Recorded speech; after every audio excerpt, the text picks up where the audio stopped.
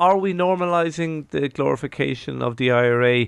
Or is it hypocrisy to speak about that when you might sing rebel songs from a different era, from the 1950s, or going back to the War of Independence? I think as time goes on, there is more of a glorification of the RA and the IRA, of the RA, to use the vernacular. I find it kind of distasteful because I think, we forget what that 25 years was like, and some of the dreadful, appalling, horrific crimes committed by the IRA during that time, and it must be absolutely galling to the victims of that.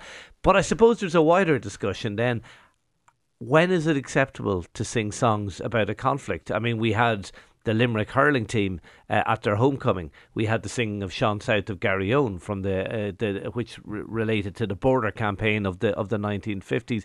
And then if you go back further, we have, of course, a series of rebel songs about the War of Independence, and many of them are still sung. So are they not acceptable as well? It's a tricky issue. It's a very tricky question. I mean, I think the best that can be said about people singing Up the Ra now, or wearing T-shirts saying Chucky Arlaw, or whatever, glorifying the IRA violence of the last of that 30-year period. The best that can be said about them is that they don't remember. I think a lot of the people who are doing that in the don't North remember or don't know, for example, that the number of Catholics, for example, the IRA being the defenders of the Catholic community. I mean, they murdered Catholics as well in large numbers. So we and don't know that. Or have forgotten that. Absolutely. But then the question is, and I have sung rebel as what so-called rebel songs myself.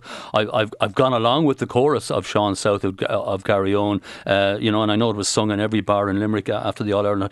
The argument is, they're harmless songs about a lot of things that happened in the past. And then the question is, when in time does it become acceptable, if ever, to sing songs that glorify violence? And I don't know the answer, actually. Is it, the awful events from the 1970s to 20 years ago in the north of Ireland, will it become acceptable for 2 or 3 future generations to sing that because simply it has faded in the memory and become romanticised?